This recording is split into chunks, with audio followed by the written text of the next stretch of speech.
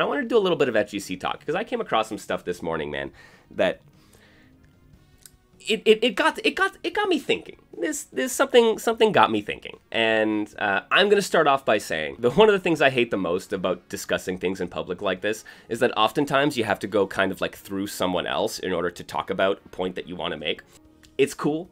I want to talk about something that like springs forth from this conversation, and it's a conversation that got started by Go Lower. So they are a artist, YouTuber, writer, maker of video things, and they recently put together a video alongside TZ Toast Rider about Sam Show 6. They made this video and they said that hey man, we're getting complaints of so it's a Discord fighter in the Sam Show 6 video comments, which frankly something totally to be expected, right? This is gonna happen, right? But there's multiple monthly tournaments for the game. Is that not enough of a community for a game that hasn't had a scene until very recently?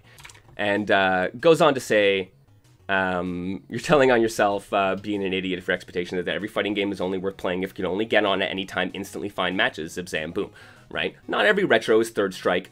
Don't use that as a gotcha. And this, 100%, like that last bit there, we got to talk about like expectations, but this wider discussion here of like the Discord fighter, right? And Discord fighter being used as a pejorative. I totally get that. There is this like almost invariably when you talk about a niche fighting game, someone is going to come into your comment section and your mentions and be like, yeah, dead game, no one plays that, Discord fighter, who cares? That dismissiveness really sucks, man. Especially when you see folks doing something really cool for a community, trying to like represent a community, host tournaments, create a space for people who want to play that game. And then to have someone come in and be hyper dismissive really sucks. But this got a couple comments going. Not saying that fighting game only holds value if they're super popular titles or games that have crazy amounts of player, but you have to reflect on how crazy you sound by telling people you should play games that don't offer more opportunities for them to actually play. But if I had to go play the game on a bi-weekly schedule or plan an exact time and date for a 1st to 5, I'd probably stop caring to improve altogether. And that is something that I literally told my wife a week ago, right? That I really enjoy playing games the way that I play them now. Trying to discover things, doing the lab thing, building community around them. I don't play games competitively in the way that I used to. I kind of miss that. But at the same time, if I have to chase my one opportunity a month and I have to set that time aside and I have to go to the Discord and I have to get the attention of another player and set up time, and like there's a lot of things going on there. That means like if I'm not able to engage with the game and learn it competitively in a fashion that works for me, then it's not worth my time, right? I'm not gonna play the game in that way, which is absolutely fair. I mean, and Blast, you're absolutely right. Like, a lot of the times when you end up taking these games seriously anyways, they're ended up treating like Discord fighters because you don't want that. The better experience for you is gonna be going to this, right? Right, so yeah. Here, and so Go Lower responds with this. And this is a sentiment that, and once again, like, I totally respect Go Lower and their take on this insofar as like this is a frustrated response with seeing a kind of dismissive take, and I get that, and I feel the core of this, but there are some things going on here which like I think this conversation should highlight. It's a catch-22. Games doesn't have a lot of players, therefore people shouldn't play it. And if everyone followed that logic, the games there are only like 15 in the world that matter and that are worth playing. It's not about like no one should play it. It's about if I have to do these things, I'd probably stop caring to improve, which makes total sense. And like I've seen this response all the time, right? Like and you'll see it actually a little further down in the conversation. If you only let yourself play fighting games that aren't Discord fighters, you're going to be limited to like 5 games in any given year. God forbid you have to talk to someone to set up a match. I'm gonna be real. Yes. Like sometimes I don't want to have to fucking go through the social anxiety and the social hurdles just to play a match, right? Like this, and the bigger thing here is that what are our communities and who are our communities set up to accommodate, right? And if you don't have any social anxiety, if you aren't an introvert, and if you're able to like schedule specific times to meet with specific people, then it's not actually that much of an ask to do this, right? But if all of a sudden I'm like, I don't have that time, like, right? My schedule means that in the 20 minutes that I have between when I get off work, when I finish my contract work, when I make dinner, and when I hang out with my wife and spend time with her, right? Like, when my 15 minutes pops up is going to be different any given time, right? And that's before you even get into there's the social pressure of, if I'm setting up a time to play with someone specifically through Discord, there is an expectation that we both get enough out of that. And the number of times that I have hooked up with someone on Discord to play some matches, we play a 1st to 10, and I'm like, thanks for the games, man. And they're like, you're done already, right? And it's like, I'm left feeling guilty because I feel like I've wasted their time because they didn't get enough out of it, right? We can't dismiss the kinds of players and the kinds of people, the kinds of human beings in our community and the way that they fucking work, right? Like, there are some legitimate social pressures that impact people who are either introverts, who have whatever social anxiety issues. Even if you don't, there are still things that are like I said, man, is it reasonable to ask everyone to hop into yet another Discord so that they can learn that Discord's rules, learn the community's vibe, meet people in that community, know who you want to meet up with, be able to set up a play date with them, and then dedicate that time to it? Like, that is not as simple as, heaven forbid, you should have to socialize, right? Yes, socializing is a very core part of fighting games. I'm not trying to discount that. And I do think more people should be willing to contact others and say, hey, let's make a fucking play date. Play dates are cool. I make play dates with my friends. Dude, me, Punk, and Mohast did a Mortal Kombat 1 play date. That was super fun, right? And it happened to work that we were able to coordinate that time. But like, being like, that's how you play, why should you expect? And if we get back here to that original comment, right? Which was, you should play games that don't offer more opportunities to play them actually, right? So how are our communities set up to serve people? How do they serve them and who do they serve, right? Those are big freaking questions, right? What is it that we can do better in order to accommodate a wider array of people, right? And I will be the first to suggest community lobby nights. And more than lobbies, not even lobbies, community queues. If the problem here is there's a social expectation that is a hurdle for people and they're not able to clear that hurdle in order to go and engage with a Discord fighter, what do? Their answer is obviously what a lot of people say is queues. I should be able to hop online in a populated online game and get matches with people without having to jump through those social hoops. Community-driven events, yes, Andrew, absolutely, good call. The Tetris Effect have those weekly, huge weekly themed events which everyone can contribute to something like game-wide in a certain way. That is an amazing way for individuals to be able to be encouraged to engage in community. If you enjoy those activities solo, you will enjoy them more engaging with other people, right? If you enjoy this fighting game solo, you will enjoy it more with other people, right? So like community lobby nights are something that, sure, I might not be able to say, hey man, I can set up at 6 o'clock, but somewhere between 5 and 9, I'm going to have 15 or 20 minutes where I can hop into a queue and play some matches with people. If I know that the Murphite community is out on a Thursday night and I have this 3-hour window where I can spend 10 or 20 minutes, that's amazing. And I can do that. And that gives access to a type of player and a type of, once again, person, a type of human being to be able to interact with us and play these games and make our communities better. Whereas saying it's a Discord fighter, just meet people in the community and then make friends and then fucking play games with them, like, that's obviously not cutting it for those people. Community events, community lobbies, man, that 15 minutes, right? Because it's different. It's different saying, I'm going to sit down with you at 6 o'clock, right? If I show up at 6:15, that's a problem. If the community night happens from 7 to 9 p.m. and I show up at 7:45 and I leave at fucking 8:30, that's fine. I'm not hurting anyone. But if someone's sitting down with me to play matches and they expect to play for an hour or two, and I try to leave after 15 or 20 minutes because I got some other stuff, I got to take out the laundry and then I got to walk the dog. I mean, like, it's not a solution for everyone. So I think it's more important that when these things come up, we shouldn't be as dismissive as we sometimes are with our knee-jerk frustrated reactions, right? Which, once again, in fairness to like Toast and Go here, I feel them very much on that kind of knee-jerk reaction of, dude, we're doing a good thing. Why is this bad in your mind, right? Like, I totally get that, but it's like, they're not saying it's bad. They're saying that as amazing as it is, it's not actually serving me, and that sucks, right?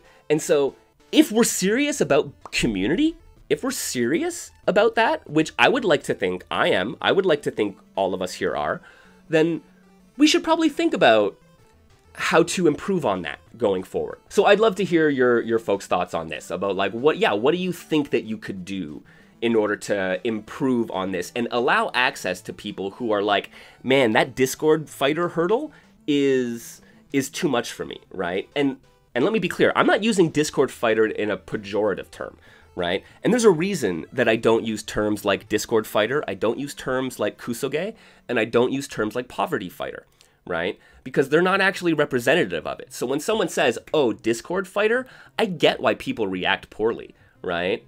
Just the same way that when someone says poverty fighter, I react poorly. I mean, not the least of which is, why do we need to bring class and monetary class into this? But like, no, it's not that we're playing these games because we can't afford to play the good games. It's that we're playing these games because they're good and they're interesting in their own right. Discord fighter isn't a bad thing. I don't even want to fucking use that term, man. Like, once again, the biggest games are also Discord fighters because that's where you go to get specific training with specific people when you're engaged in that way. Yeah, and Calexo, you're absolutely right. I almost didn't respond to any of this today because I was like, you're right, this is a much more nuanced thing. And like I said at the beginning, I hate having to go through other people to make a point. I'm not saying that Go is like, right, unreasonable, or that Toast is being unreasonable here. I saw what was happening here, and I saw a miscommunication between a couple people, and I was like, that speaks to a much larger issue, and we should be talking about this. So I just like, I want to depersonalize a little bit of that right now, right? Yes, Andrew, a run-in-the-background friendly design should be standard. You're right, there are things you can do. There are community things that we can do to improve on this, and then there's developer-led things that can be done to improve on this as well. Yes, PJAs. You make it clear what you're looking for specifically in a play session. Absolutely. Once again, this kind of everything here kind of stemmed from a miscommunication.